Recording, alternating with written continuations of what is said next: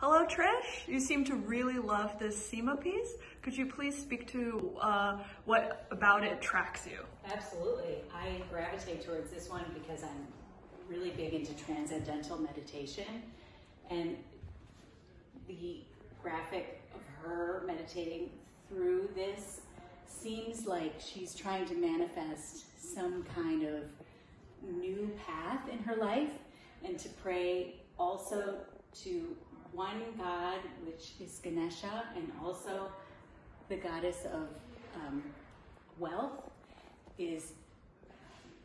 speaks to me because I'm on a new path in my life, and I'm trying to manifest that for myself as well.